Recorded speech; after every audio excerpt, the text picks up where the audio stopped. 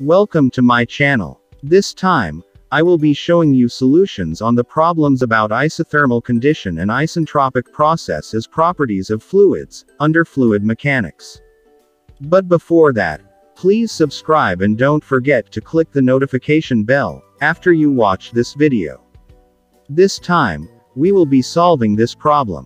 If 10 cubic meters of an ideal gas at 25 degrees Celsius and 100 kilopascals is compressed to 2 cubic meters.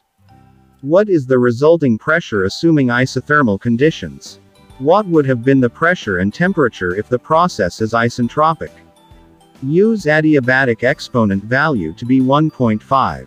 The very first thing we need to identify are the given. We have our initial volume of 10 cubic meter, our final volume of 2 cubic meter, our initial pressure of 100 kilopascal, our initial temperature of 25 degrees Celsius, and lastly, our adiabatic exponent, symbolized by K of 1.5.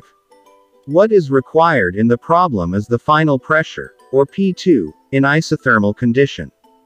And the final pressure, P2, and final temperature, are T2, in isentropic process. After identifying the given and the required in the problem, let us proceed to our solution. We begin solving the final pressure in isothermal condition. To solve for that, we will be using the formula, initial pressure multiplied to final volume is equal to the product of the final pressure and the final volume. We derive the formula to obtain the value of the final pressure. We have final pressure is equal to the quotient of the product of the initial pressure and the initial volume all over the final volume.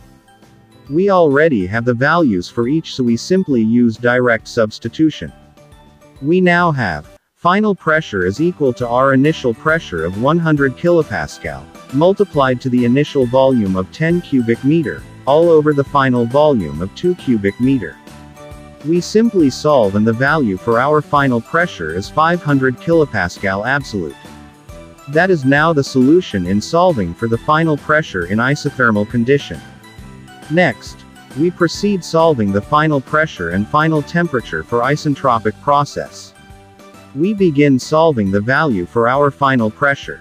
To solve for final pressure in isentropic process, we will use the formula, initial pressure multiplied to initial volume raised to the adiabatic exponent is equal to the final pressure multiplied to final volume raised to adiabatic exponent. We substitute values since it is already given.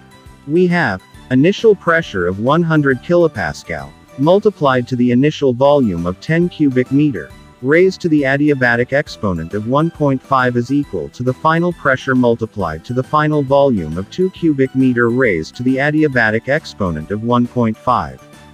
We derive this equation to obtain the final pressure. We have 100 kilopascal multiplied to 10 cubic meter raised to 1.5, all over 2 cubic meter raised to 1.5. We simply solve and we have the answer for our final pressure of 1118.03 kilopascal absolute.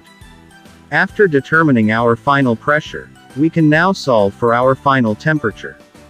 To solve for final temperature in isentropic process, we use the formula, final temperature all over the initial temperature is equal to the final pressure all over the initial pressure raised to adiabatic exponent minus 1 all over the adiabatic exponent.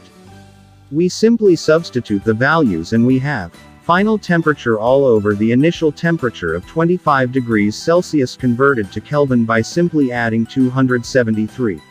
Is equal to the final pressure of 1118.03 kilopascal all over the initial pressure of 100 kilopascal raised to the adiabatic exponent of 1.5 minus 1, all over 1.5. We simply solve and we have final temperature all over the converted initial temperature of 298 Kelvin is equal to 2.24. We derive to obtain final temperature. We have a final answer now for our temperature in isentropic process of 667.52 Kelvin. If you want to convert it into Celsius, we simply subtract 273, which is 394.52 degrees Celsius. That is now the solution in solving for the value of final temperature in isentropic process. In here, I provided a summary of the answers. We have 500 kilopascal absolute as final pressure in our isothermal condition.